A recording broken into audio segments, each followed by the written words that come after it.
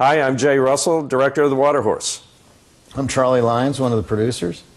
This blog is about shooting in Scotland. And what can I say about Scotland? It's the home of the Loch Ness Monster. Rightly, Jay insisted that we be there. That if we were going to make a movie about the Loch Ness Monster, it had to take place there. I was kind of hoping it might show up one day.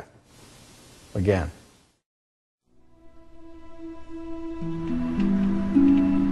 This is our first day in Scotland, and this house is known as Archenglass, and it will be our primary location for the film. Just let him keep going, and then he can pick them up on the other side. Where our house sits on the map of Scotland, it's really a hodgepodge of different areas up in the Highlands here in Scotland, and different lochs. But I mean, ultimately, we're supposed to be nearby and on Loch Ness.